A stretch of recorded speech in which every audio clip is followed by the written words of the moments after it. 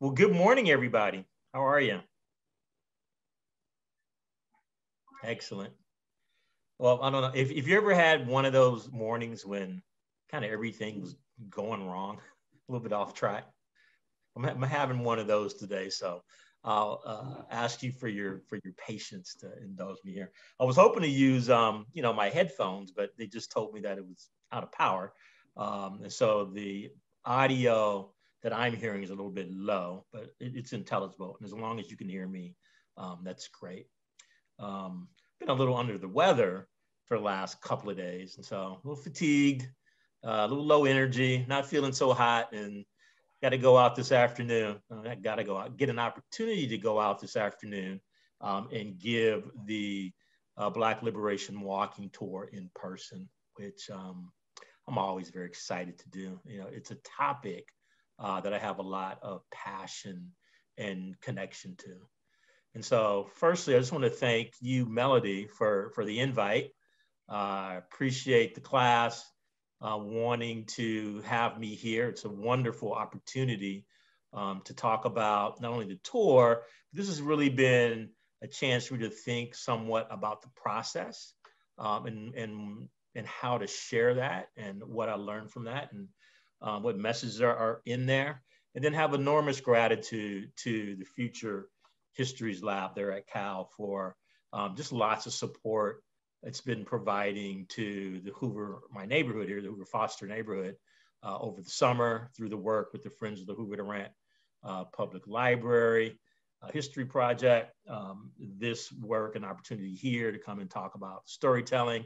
And I'm looking forward to engaging with Susan and the rest of the staff and colleagues and students there about future projects. I've got some ideas that I've been pitching to Susan about some further engagements. So with that, I'm going to see if I can share my screen here. I'm not so great with Zoom or PowerPoint, but I think we can figure this out. Oh, I think I need to do something here so I can share my screen. Oh, there it is. I see the thing. That one. All right, now you're able to see that?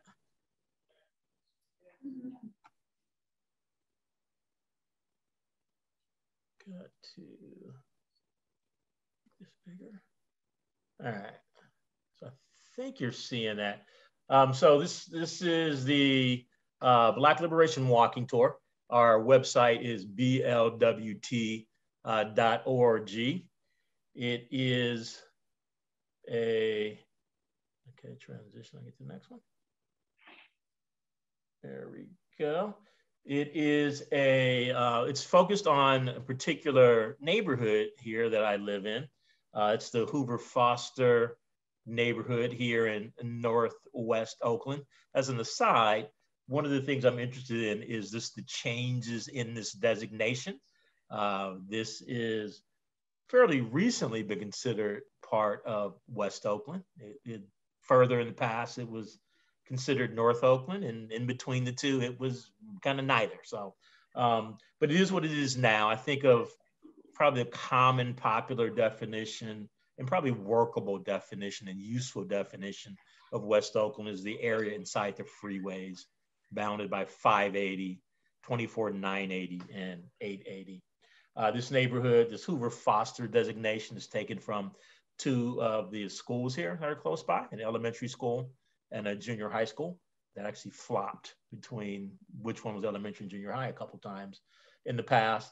And then the now torn down Marcus Foster Middle School, which I don't know how many are familiar with it. Marcus Foster was Oakland's first Black public school superintendent, and he was assassinated by the Symbionese Liberation Army in the movements, in the leftist movements of the early 70s, when there was lots of vigor around here and lots of discussion about liberation and revolution and what was going to happen. And unfortunately, he was assassinated.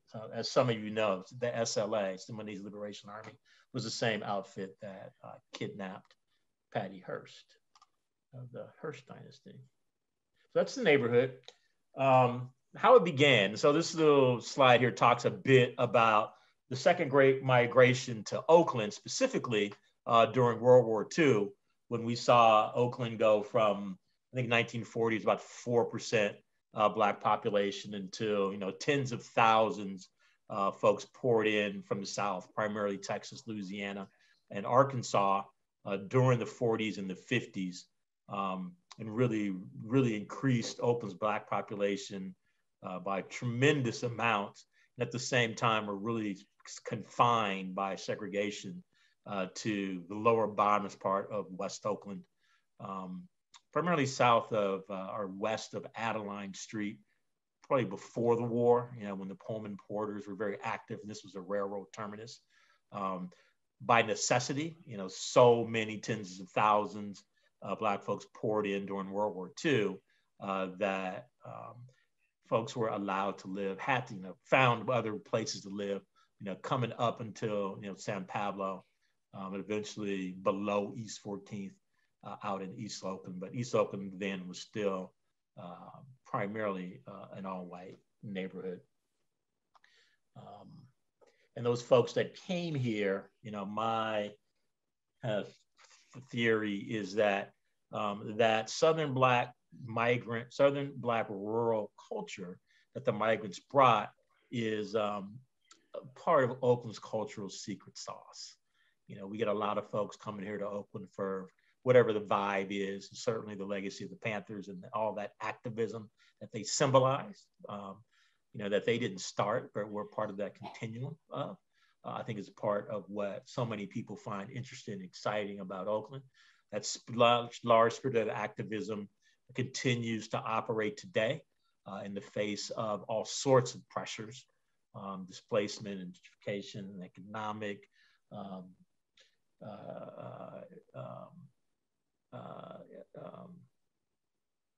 scarcity, housing insecurity, economic insecurity, that's the word I was looking for, insecurities.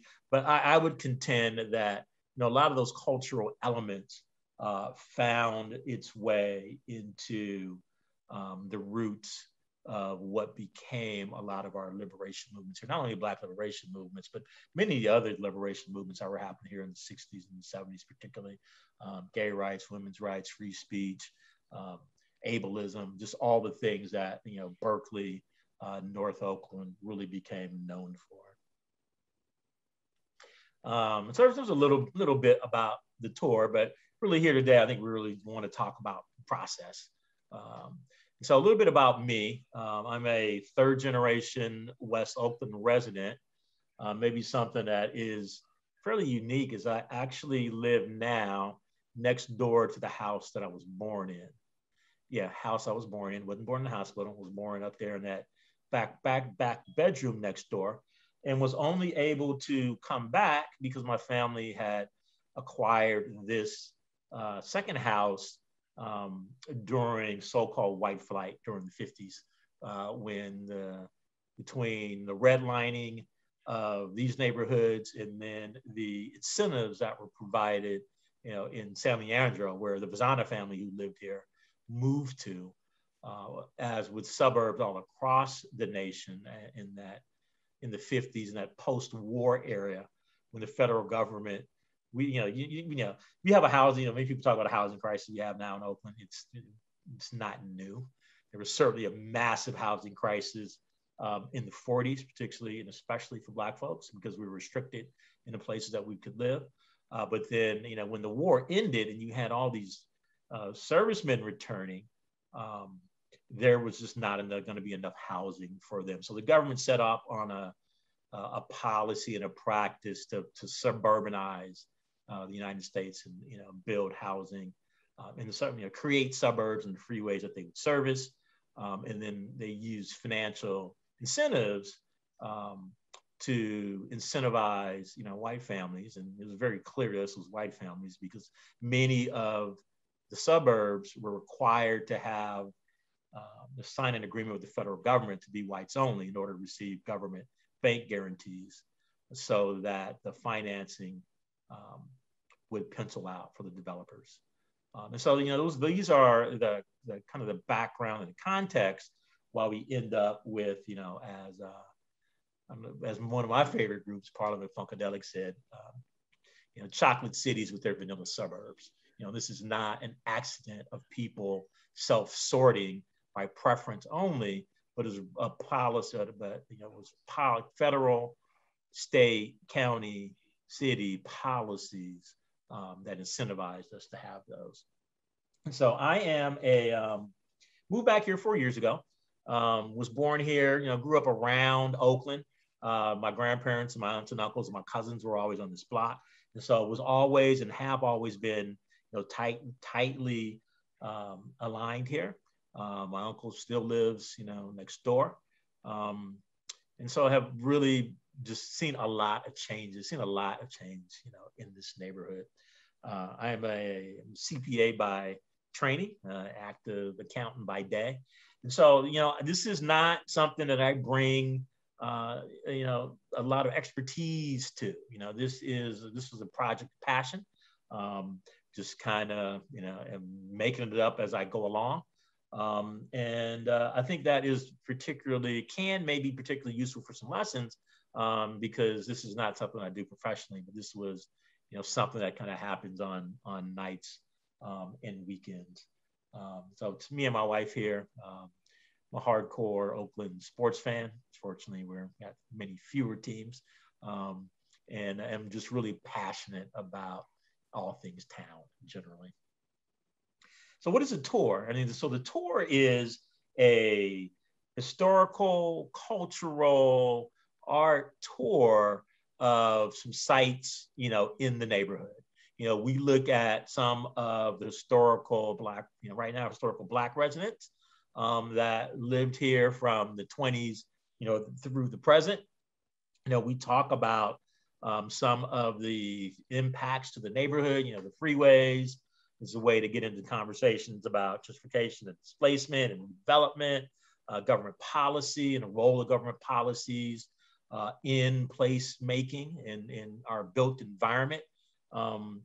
And I wanted to, and I like, walking tours. And so I go on the tours that are around Oakland. If I travel, I like to go on, tours. So I think it's a wonderful way at a human level, human scale, to get out and see things and hear people talk to you about history of place. I'm probably very interested in histories, both histories of places and also histories of families and movements and peoples. I'm always interested in hearing from people, how does your family end up here? And I'll just use here, Oakland, because that's where we are, but wherever that migration may have been, and maybe even more fascinating if you haven't migrated anywhere for hundreds of years, which is more likely the case maybe in some foreign countries. Just that story, those stories of families, I think are just completely interesting. And so the tour is meant to do that. This tour is meant to open up, a history of this neighborhood, because I have it's not just a sense, it's a fact that a lot of these histories are being lost. And that's something that happens all the time. As neighborhoods change, as people pass away, as history is demolished and reconstructed, we lose, I think we lose a lot of those stories.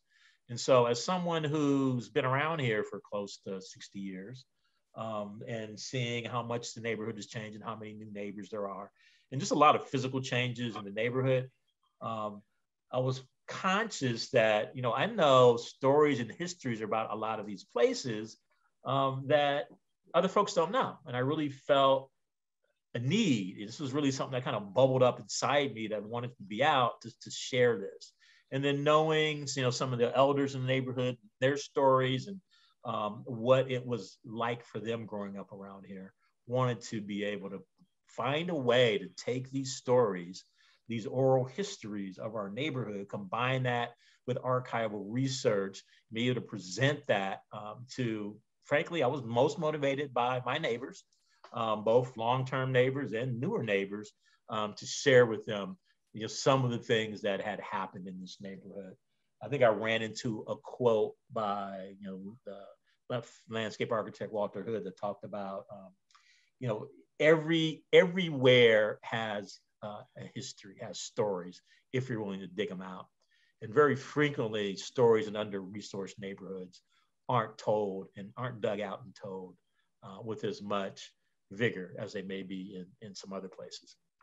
So that's kind of how I came up with the idea, just wanting to share that. A primary motivator was just I had a bunch of people from the neighborhood over, to the house a few years ago. We were having a ballot discussion about some of the elections, and after that was over, like some of the elders in the neighborhood just got to telling stories. And I looked at the people in my living room, and they were in rapture. They were just rapt attention to this. And I'm like, there's a hunger for this here. And then we did a storytelling forum a couple years ago here at a local venue where we brought some folks together, and it was really a big hit. And there's, I think, as you're here in this class for a reason, there's a hunger to hear these stories. And my hopes and aspirations of the tour are pretty broad. And I laid them out there because for me, the end game here is really trying to build community with my neighbors and find, people who are interested in being involved in helping to plot a future course of development in this neighborhood. My vision is that we're going to acquire a block to be able to see, the businesses, nonprofits, services, the spaces that this community wants to have for itself, rather than leave that solely up to outside developers to come up with. But the challenge was, well, how do we get there? We've got some neighborhood organizations here that are, not highly attended, or not as highly attended as I would hope they would be, and that don't always collaborate around their projects as tightly as could be. And so, after kind of moaning about it for a while, I was like, well, you're gonna moan, you're gonna do something. So I said, well, let's figure out how to do something. And I realized that this tour could be a way to build community, to bring together neighbors, to build our capacity to take on projects. And then that would give us to build our organizations. And that would collectively give us an opportunity to be more successful in trying to chase down development opportunities here in the neighborhood. And so some of the development issues and trends that faced West Oakland recently, it's the obvious ones. Massive homelessness, significant displacement, which our latest census numbers show that Black population in this neighborhood has decreased 25% since 2010, which continues to break my heart. Gentrification, there's fights about what type of development is going to happen and where. We recently got a grocery store, full service grocery store, back in the neighborhood. That was a big win after Safeway left here in the 70s. And so these fights, these discussions, this activism around homelessness, gentrification, housing, economic insecurity are the issues that are facing, West Oakland. And they are the same issues that West Oakland has been battling for decades. All right, let me speed up here because I'm gonna take too long. And so I also wanted to just point out that Gene Anderson, who's a key contributor to this project and is a very prolific tour developer and guide himself, is in the audience. And I'll ask Gene some questions at this point, if he can, not at this point, at some point, to bring him in. And so who did I work with to curate the tour, and how did the relationship start and unfold? Well, I just mentioned Gene. When I came up with when I actually got funded to start the tour, and this thing was like, oh, this is real. I need to figure out how to make this happen. Gene was one of the first two people who I knew I just needed to have to make this successful. And so I'd known Gene because I'd went on his tours that he was leading. Oakland Urban Paths tours, City of Oakland History tours. He does the Oakland Wiki, and I just knew that as far as the technical resource around developing tours, around historical research, how to give a tour, what are the elements of a good walking tour, that he was somebody that would be invaluable to this project. The other key contributor I identified was Liam O'Donoghue of the East Bay Yesterday podcast. And if you haven't subscribed to that and listened to those, I highly recommend that you do that. Same thing for Gene and the Oakland Wiki and the Oakland.net, I think is the website for some of his other tours. Because Liam is just a wonderful interviewer. He has really a magnificent ability to connect with all kinds of people and to get them to open up and tell them things that continually surprise me that he's able to get people to just be so transparent about. And so those were the two key people I had identified. And then the third thing I knew I needed was someone around technology, how to develop a website and embed this. And then the other piece as well, I've got a full-time job and do lots of volunteerism. And so it was needed a project manager to kind of help with, the administration, connecting the dots, coordinating all the work, facilitating meetings and things like that. And so those were kind of the key things that I needed. And then we just divided up roles based on what people were interested or were good at. And so it was pretty clear that the people that, some of the people were paid, a lot of the people volunteered. And it was just a matter of, hey, if your people got excited, were interested, what do you bring? Okay, let's figure out how to incorporate that. And so that division of roles was pretty easy. My role, I think, was just to be enthusiastic, provide a lot of energy and be infectious around the enthusiasm for the project. I think that was really key in attracting people to the project, motivating folks, and keeping it going. And so I kind of looked at my role as just the ringleader. I just brought, I brought the resource, the financial resource. I assembled a very extremely talented, highly motivated team of volunteers and paid folks. And then it was just up to me to kind of get out of their way, let them do what they do. I was constantly just overwhelmed and amazed by the initiative, just the great ideas and the willingness and ability for people to say, hey, I got an idea, and run with it and do it and execute on it. And so it was up to me just to fit those pieces together. Number of stations, I pretty quickly, just off the top of my head, came up with like 30 stops, using just things that I just out of the top of my head, and then some research that Gene did initially. We compiled a list. We had 30 stops on the list, and have developed content for 10 of them so far. We were working against this work was done in the spring. I want to say maybe in really the bulk of it was in like 2 months. And then we put out a launch date of Juneteenth. So it was pretty intense. And I'm just happy that my team tolerated me. I think what they said was, yeah, it was a fun project. But, Dave drove us pretty hard. And I think that's kind of me. It can be pretty intense. What decisions did I have to wrestle with? What decisions didn't I have to wrestle with? Who to engage? And so we're going to have to wrestle. Let me step back a little bit. Firstly, it was like, what is this? As I was, writing this grant application, I was like, who is this? I heard this question. Who was my target audience? And so for me, my target audience was primarily going to be my neighbors, because I was some concern about this towards a gentrifying force. Just started getting all kinds of, publicity, and people were like, oh, this is cool. This neighborhood is cool. Trying to stay away from the cool factor. Now, I think we certainly all like amenities in our neighborhoods, but it's just, it's just two sides of the same coin. You don't get better amenities without increasing gentrifying pressure. And so talking with my grantor, my funder, about that, that was a concern they had. They specifically referenced the Mission District in San Francisco. And that, there's lots of murals there that represent Latinx cultures, but not very many Latinx peoples anymore. And so they had concern about turning this into a museum of lost peoples, so to speak, rather than really making this as an opportunity and a mechanism, the vehicle for future development.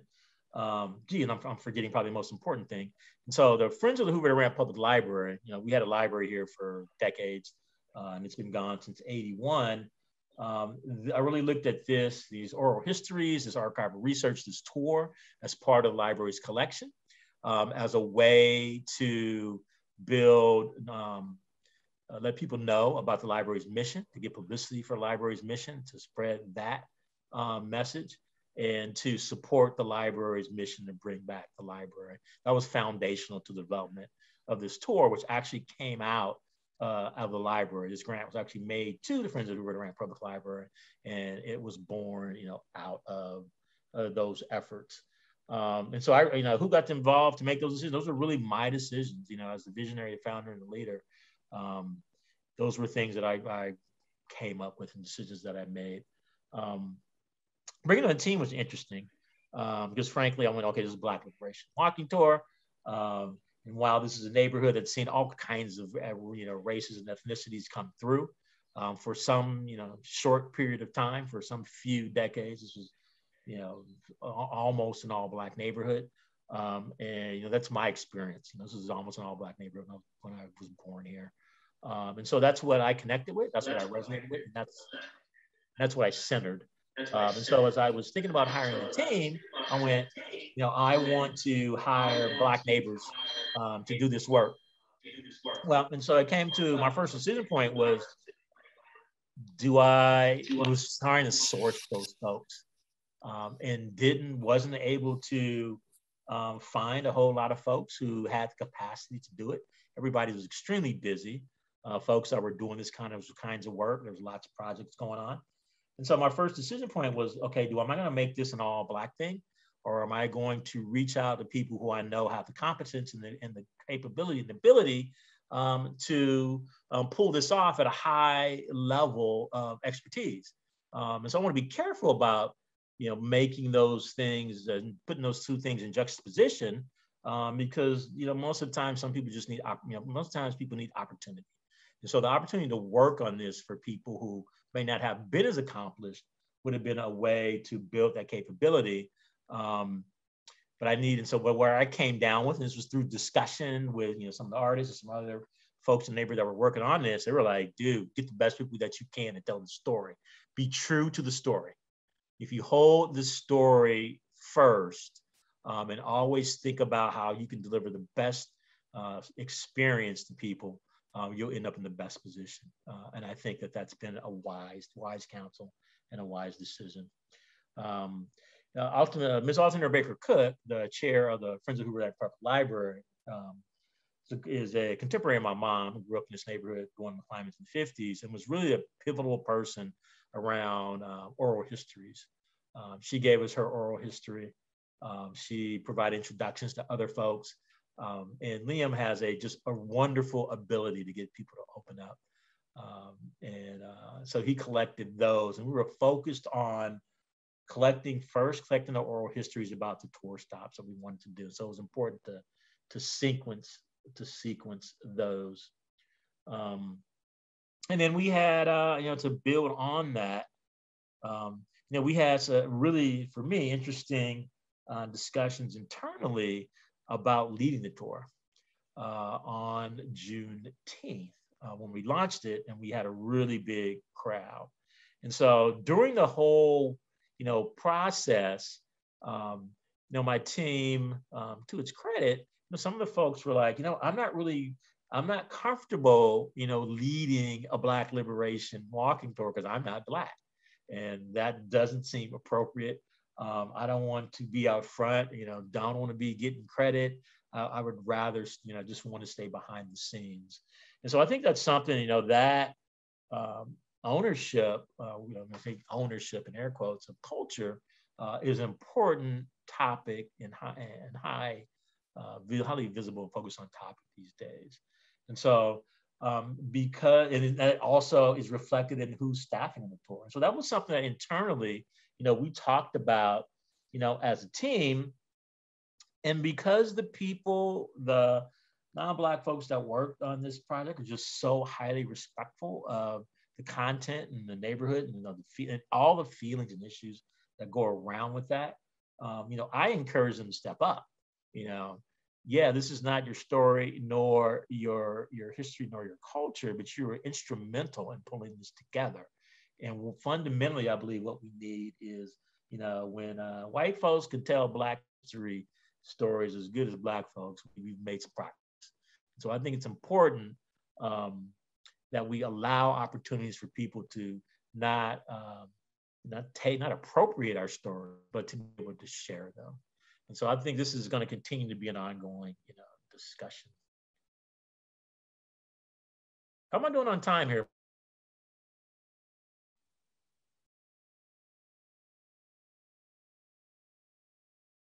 That's been amazing. The people who have gone, the response I got to the idea for the people that clicked with it was just amazingly affirming. That other people thought this was a great idea and were just as excited about it as I was. The feedback I've gotten from the few folks I've been able to connect with that have taken the tour has just been extraordinary. They've really, really appreciated it. We've gotten some donations to continue to work on the tour for some folks.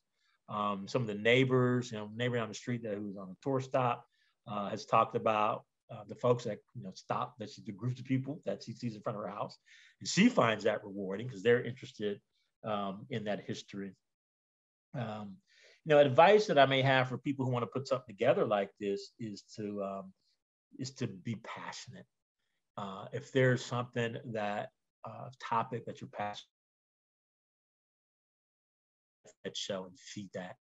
When I started out, that was the only thing I had, and that was how I ended up. And then eventually building this thing out. As I said, we've gotten 10 of the 30 in this neighborhood. The bigger vision is to make this a biking tour and then a bus tour around Oakland to really continue to build out the sites. And then to, also, I founded a nonprofit out of this, the West Oakland Cultural Action Network, to go after some of these larger neighborhood and community-based issues, to put some activism and some organizing around that. So building out that, got to continue to recruit my board, around that. This project, continues to support the library. We always want to talk about that story about that library. Dave. Yeah. Dave, can you hear me? Yeah.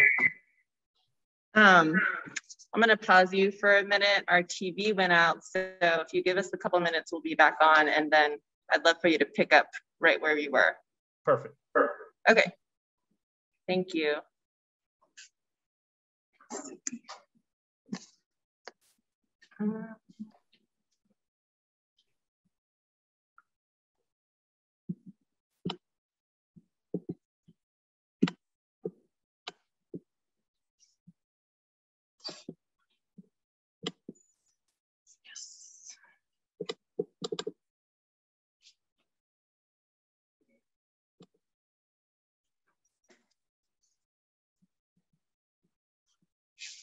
All right.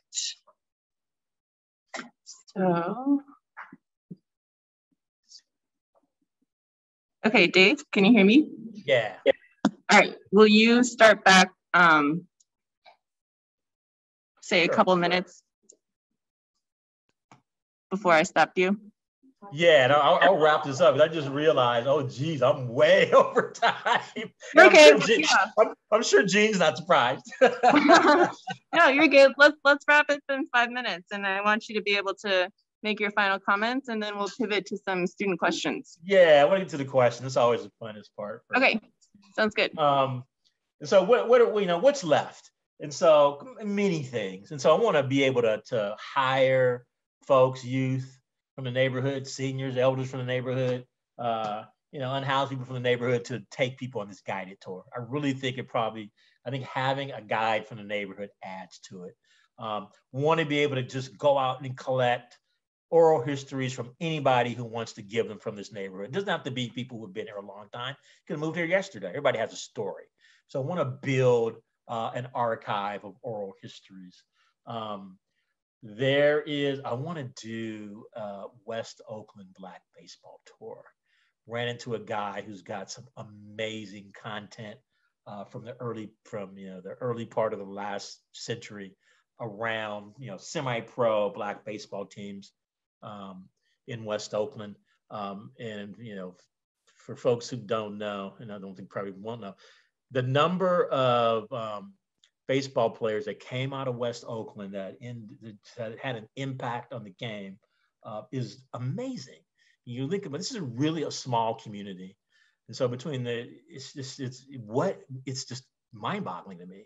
And so I think there's a lot there around not only the baseball teams, some of the basketball players, Bill Russell and whatnot. Even things like a roller skating race from 7th Street to San Pablo Park in Berkeley and back. Things like that. I think that is rich historical content that I want to be able to bring to people. And then be able to develop a process and a platform and a tool so that when other people want to create tours, we're able to provide a way to support that. So those are some of the other projects that I'm dreaming on. And I guess, well, I'll stop there and go for questions.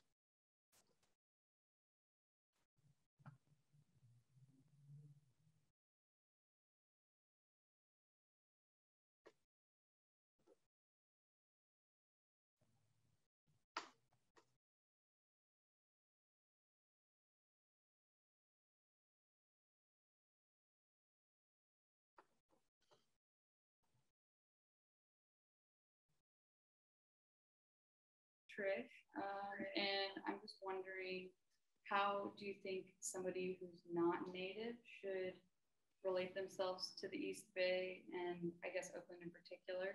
I don't feel like I really have a place that I'm from because I've kind of moved around a lot, so I have trouble relating to place in that way. And yeah. Okay. Great question. If I understood it, it's how does somebody that's not native to the East Bay relate to the East Bay? This is a big political, social fight discussion that we're having now. There's a word that goes around, colonizers, and it's meant to it's meant to be hurtful, but I think it also can be accurate description. And so what I end up, as someone who is passionate and parochial about my Oakland, and boy, I will play the 3rd generation card on you in half a second if I think you get out of pocket. At the other side of that, just as I invited the non-Black folks on the tour to step up and take a visible role, we're all here now, and we have to figure out how to all be together. And so what I tell my neighbors is, you don't get to just come here and step back because some people are going to scream at you as not being a native. You got to, figure out how to develop a thick enough skin to add your input. I think it's essential that everybody participates, in the doings, in our civic matters, and our civic doings. The stories, the story of my grandparents coming here, that migration story is we're not Ohlone. I'm not Ohlone. I haven't been here forever. I too, my family, my folks came here from somewhere else at some other time as well. It is part of the stories of places, particularly this place where so many peoples have come through.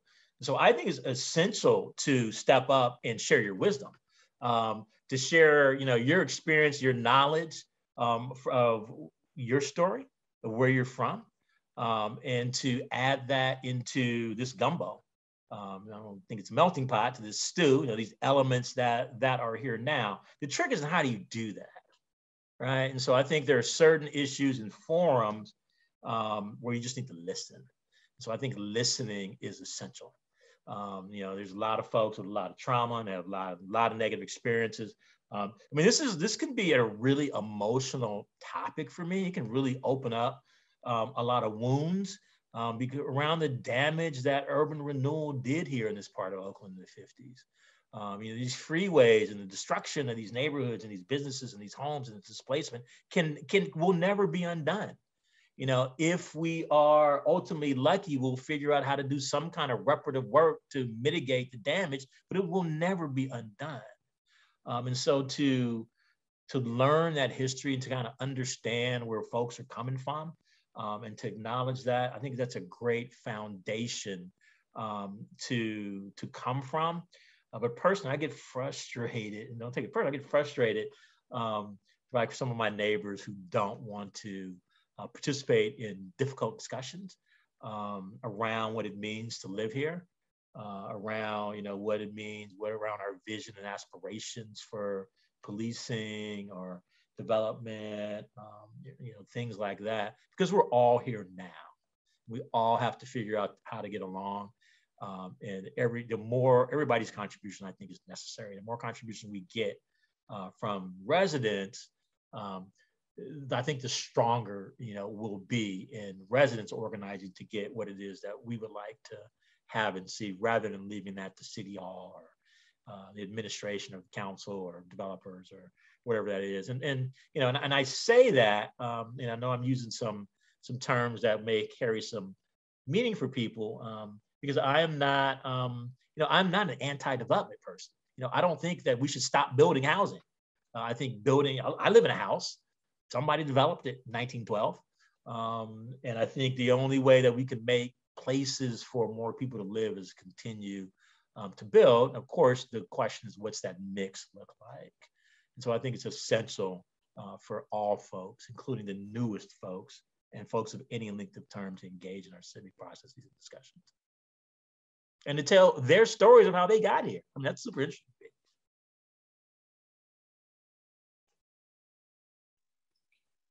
Hi, thank you so much. I went to do the walking tour yesterday. Awesome. Thank you so much for that. I was wondering about how you relate to the sense of loss that comes with these history tours in a way. For example, in the podcast, you shared that Flint, the barbecue place, for those who haven't been yet, started back up. But when I was there yesterday, the place was completely deserted and there was a rent sign. And yeah, one of the things I kept thinking about last night was this question of like how to relate to this appearance of loss that can also reproduce into the future a feeling of loss. Mm-hmm. Right, where there's also, of course, the danger of nostalgia. Mm-hmm. And a second question maybe to that would also be, because unfortunately I saw some police last night, and I was wondering how you relate liberation to questions of abolition, in terms of police abolition or police defunding, and yeah, how you relate to that, because that it wasn't part of the stories, mm-hmm. because they're very personal stories, but I could imagine liberation relating to that for you. Excellent questions. Yeah, Simon. Sorry. Yeah, excellent questions. And so I'm always have to be careful about wallowing in nostalgia. Basically, a lot of, I think what motivated me was nostalgia for the neighborhood that I grew up in, with the false memory of how this was this really nice place. Because in the late 60s and early 70s, this was a declining commercial strip, suffering from beginnings of suffering from, late stage deindustrialization in Oakland, when so many working class jobs, moved away. And so, a lot of times I pine for, it's very personal for me. This is, I live with ghosts I live in a place where my grandparents live. It's the memories of me as a child and with them are always ever present. My first 3 months here, I didn't know if I would be able to continue to live here, because it felt like living in the past and the present at the same time. And I found that, really, really difficult. And it opens up a lot of loss for me. And so when I get it's really painful to understand what urban renewal did to West Oakland, and then what the whole regime of redlining and suburbanization did to this metropolitan area to urbanize poverty and suburbanize wealth. These are painful topics. These are things that exist. I continue to see, what I cultural erasure, and that's was really a motivation here for me was to attempt to preserve, some of these cultural stories that that we know about here, and to save those. And so, frankly, there's times when I just weep. I just weep at the loss. And I think, that can be somewhat, let that out, and you don't want to keep it bottled up. It's taken me to be very old. I guess it's, get later in my life to be able to allow myself to do that and not just stuff it down. And so it's hope. I think it's not necessarily, it's not necessarily always healing, always just, think about these stories of loss, but they are, it happened. These are things that happened. And so my motivation is to capture those, for future residents, future people, just so that they are aware of these people and these stories of this place through a certain era. And that's really difficult. Yeah, the police were down there yesterday. And so up on corner of my block here, up at San Pablo, there's some real challenges there. It's an active drug dealing spot. There's been shootings. There's this, when the bullets start flying, they don't have a name on it. And a lot of the residents around here, we're like, hey, we need to stop. We want to see, and it's difficult because sometimes the dealers, they intermix themselves with unhoused people and use them for cover. And so then it's like, oh, those homeless people are doing stuff. Well, no, it's those dudes that drive up here in those cars that they jump in and drive off of these nice late model cars when the shooting goes and go away. And so that question about abolition is an interesting one. I don't think any of the longtime residents here, any of the Black folks of my age and ilk, are supporters of abolition, right? And I think it is a concept and a theory that's important because it provides political space to argue for the reallocation of police resources and the social services. But I had like so many other people, my family's been touched by gun violence and murder. And if you were to, the murder was never caught. And if you were to tell me, if he had been caught, if you were to tell me that we're going to let him out of prison, I don't think anybody in my family would support that. I wouldn't. I know his mama would. And we were certainly concerned that his dad was going to go out there and take retribution into his own hands. And so my experience, I'm just going to talk about my experience here, just growing up here. My experience here growing up is some people that need to be out of society for some period of time. There are predators out here. And certainly some of these predators are made by environment and circumstance. But what do you do or with the dude that came and, stuck up my elderly uncle at gunpoint for all his expensive camera equipment? And so, I don't know that you want to throw somebody in jail and throw away the key. But I think there is, I just point like, look, when I was running around, I was never, when I was running around as a kid, there was just some people that were predators and they wasn't going to mind nobody. And they just need to be separated from society. Now, a lot of folks, they get tired of going to jail. You're going to be about 40. And they're like, yeah, I'm done with that kind of life and lifestyle. So these are complex and complicated issues.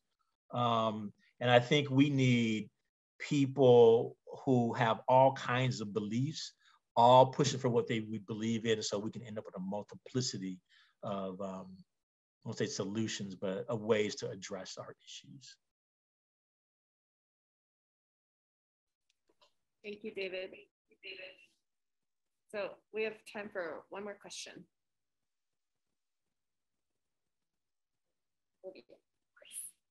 And I see there's a great question in the chat too. So Yep. Yeah, let's take Olivia's question and then we'll go from there. Perfect. All right. Concern of the tour becoming Hi, tour. David. Thank you. Yeah.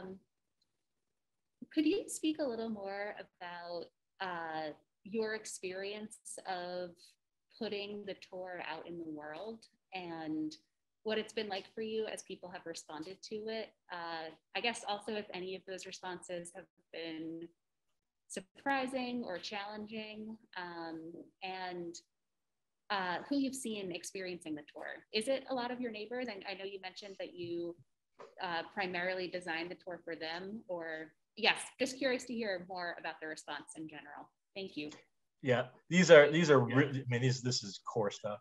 Let me try to remember to get to this. So who have I seen? I don't. So I don't think very many of my neighbors have went on the tour. You know, I don't have a tracking mechanism. That's something I need to build in to figure out who's taking the tour and to get their feedback.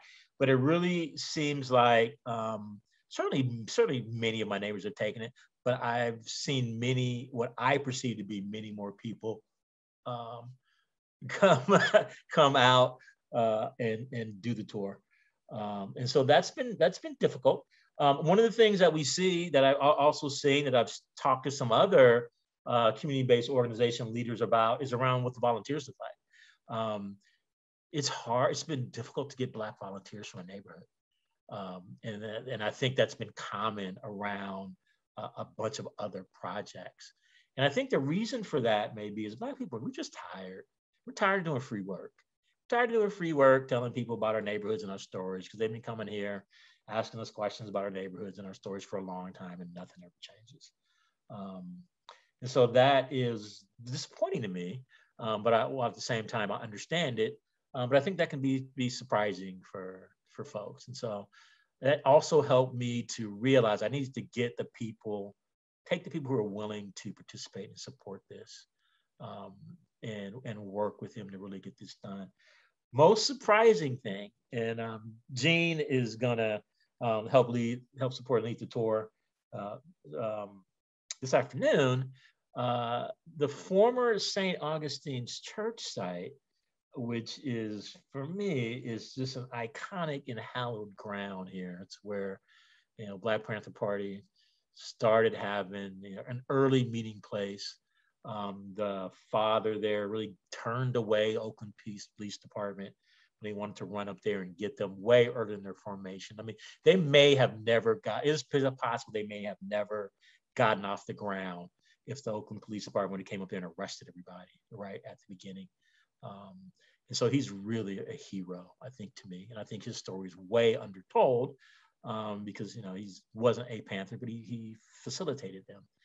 The pastor of that church, when I had a group out there, the pastor of that church came out and said, we don't want to be on the tour. You know, and my jaw hit the ground. I mean, what do you mean you don't want to be on the tour? I mean, this is a historic spot. This is, you know, history happened here. And what he said to me was, you know, weren't the Black Panthers controversial? And if I'd have been wittier on my feet at that point, I would have been, well, not in this neighborhood. Because, but as I say that, yeah, they were too. I mean, you know, it was not a group that my grandmother looked upon favorably. So he tells a story about how he brought the Panthers in and allowed them to meet there. And then one day they met the congregation and they realized they had a whole lot in common in their care for the neighborhood. And so that was probably the single most surprising thing for me. And so we'll be out there later this afternoon to see how it goes, to continue to re-engage. But I think it's important to continue to re-engage with them because it really does reflect what was going on at the time. You know, when the Panthers were first formed, there was a tremendous tension between their Maoist revolutionary philosophies and a lot of the Black folks from the rural South who were landowners, you know, property owners. And it just didn't, you know, I think the Panthers despised kind of that property ownership. And as they evolve into the, you know, social service programs, the feeding, the schools, that I think that's when they got a lot more acceptance from, you know, middle-aged and older Southern Black migrants. They always had the youth and the energy. That's a really good question as well. Thank you, David. So we have another great question in the chat about digging a little deeper into gentrification, but we're just running out of time today, a couple minutes before class closes. So I would say thank you, public attendees, for asking that. We're going to roll that question forward into our conversation the rest of the semester. Thank you so much, David, for spending your morning with us. And yeah, I think we students, we all got a lot out of it, a lot to keep thinking about. So yeah, thanks again for joining us. Awesome. BLWT.org, check it out. You can find the tour there. You can reach out to me if you've got any other kind of questions or things you want to talk about. I'm at bleacherdave@gmail.com. And continue to do this work and do these classes. It's, I think, telling these stories is really important. And I look forward to being in the audience at some future classes. You've got some really interesting upcoming guests that I can learn a whole lot from. Because, like I said, I'm making up as I go along. I think the tour, it would be great for them to email you with their feedback to keep that conversation going.